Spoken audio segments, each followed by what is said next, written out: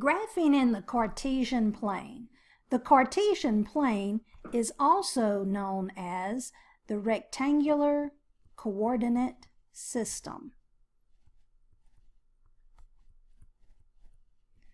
Now, I like to call it the Cartesian plane because it was devised and discovered by a young Frenchman named René Descartes. It looks like Descartes, but it's Descartes. Now, the Cartesian plane is devised of a horizontal number line we'll call the x-axis. Notice in the center is the 0, and the positives are to the right, and the negatives are to the left. The vertical number line crosses it at 0, and along the x and y axis, along the y-axis, the positives are going up, the negatives are going down. The center of intersection in the middle is known as the origin. That's where both number lines are 0. Now, when you draw this Cartesian set of axes on a flat plane, it creates 4 regions.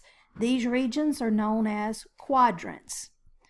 And you always count the quadrants starting in the upper right corner. That's quadrant 1, and then you go counterclockwise to quadrant 2, quadrant 3, and quadrant 4. We still to this day use Roman numerals because that's the way René Descartes originally set it up. Now, to graph on the Cartesian plane, you will use an ordered pair. Let me look at the ordered pair of numbers, -3 and 4. You will always note that the first number is always the x-coordinate and the second number is the y-coordinate. You will first start at the 0 and then move over to -3 on the x-axis, but don't put your point there. Go on up 4 on the y-axis. So the point is actually out here in quadrant 2. If you cross-reference it references back to -3 on the x-axis and +4 on the y-axis. Now we will also be looking at graphing shapes on this line, on this system.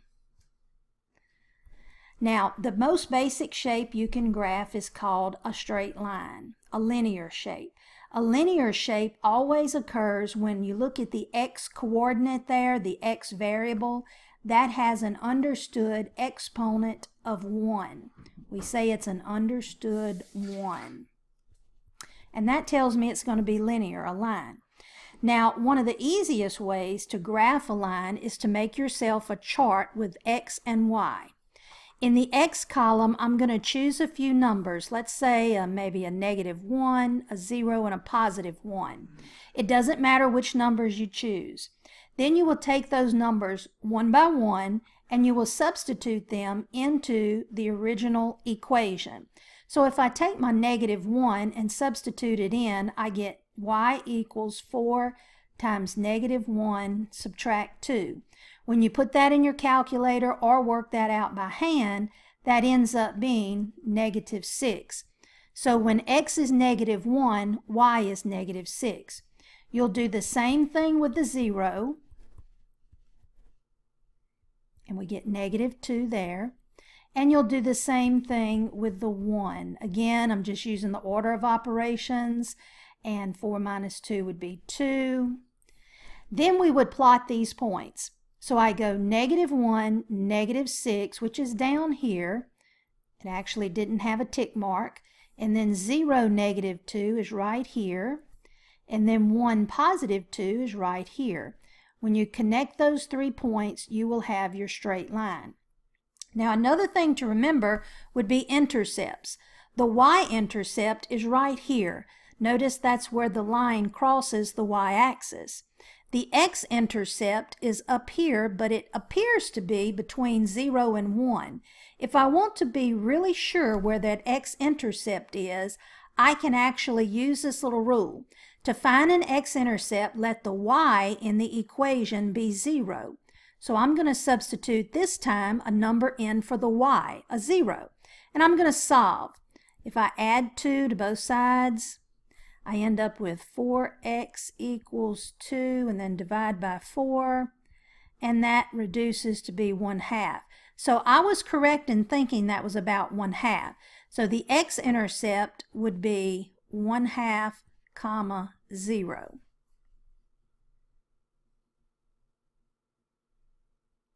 Now, when it comes to straight lines, there are two unique straight lines, the vertical and the horizontal straight line. These are really fairly easy to graph. With y equals 3, I will go to the positive 3 on the y-axis and put a point. Then I will always just draw my line straight across at a 90-degree right angle, and that is a horizontal line. You will always have a horizontal line when there is a y value only. Notice there was no x in the problem. Now if I go to the next example, x equals -5, I go to the -5 on the x-axis, put a point, again draw the line so that it crosses that point at a 90-degree right angle, and that gives me a vertical line. Anytime the equation only has the x, it will always be a vertical line. Now what about nonlinear equations? Notice this one has x squared. If the exponent is 2, that will always create what we call a parabola. A parabola is a U or a horseshoe shape. You may have recognized parabolas before when you've eaten at that fine dining establishment that uses 2 parabolas upside down. That's right, McDonald's uses their logo as 2 parabolas upside down. Now if the x squared is positive, like in this example, it opens up. However, if you ever see negative x squared, then that means it will open down, like the golden arches at McDonald's. The number behind the x squared will always be the y-intercept number. Now, let me graph this one. I know it's a parabola because it's x squared, and the y-intercept is -3. So I put my -3 right down here. Now, I could just go ahead and draw the U shape opening up if I didn't need to be very precise. If I wanted to be more precise, I could make a chart, and let's maybe use a -1 and a +1. Remember now, we always substitute that in for the x. -1 squared minus 3. Use parentheses because negative times negative is +1. 1 minus 3 is -2. And then I can do the same thing with my +1. That will also give me a -2. So that's going to be right here and right here. That gives you a little more precise location.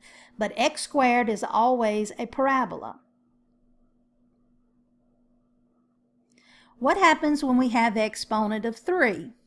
We call that the S-curve. Anyone who lives in the country and travels a country road may have ridden on a road that had an S-curve in it. An S-curve looks like this.